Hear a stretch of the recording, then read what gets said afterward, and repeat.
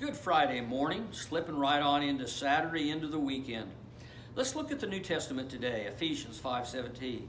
So then do not be foolish, but understand what the will of the Lord is. I like what the scripture tells us about Saul as he became Paul in his conversion experience on the Damascus Road once again. Let's read Acts 9:20.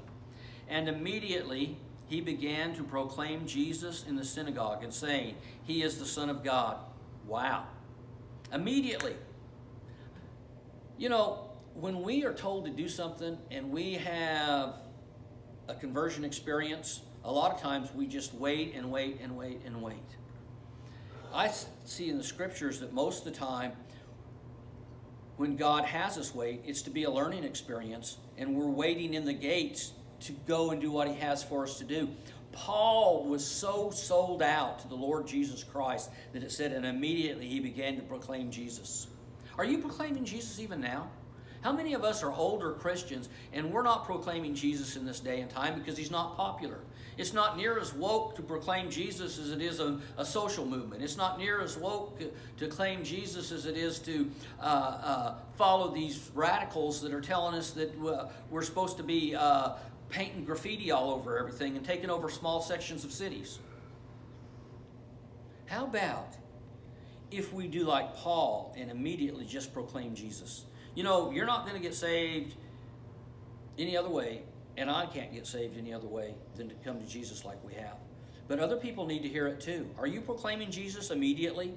Food for thought. He did not wait around and look for reasons. He could not be a witness to his new life and proclaim his new Lord as Lord and Savior. See, he didn't wait and look for reasons not to do what he was supposed to do. Remember, this was a man who just days earlier had been vocal, violent hater of Christians. Now he is sharing the good news of Jesus Christ. How many of us still after years have not proclaimed our Lord in word and deed?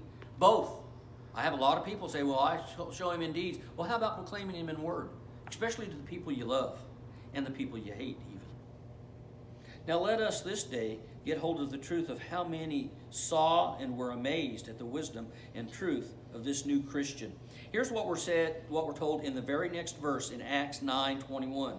And all those hearing Him continued to be amazed and were saying, Is this not He who in Jerusalem destroyed those who called on this name and who had come here for the purpose of bringing them bound before the chief priest?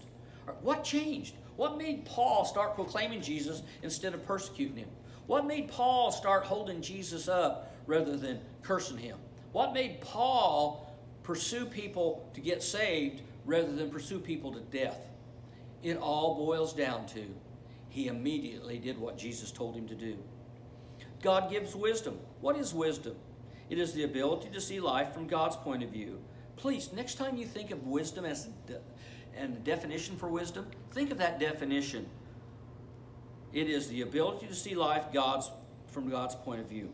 When you get saved and are surrendered to Him, when you are walking in the Spirit, filled with the Spirit, you're going to find out that you have the mind of Christ. How do you get the mind of Christ? Let the Holy Spirit teach you. Study the Word of God. Look at the Word of God.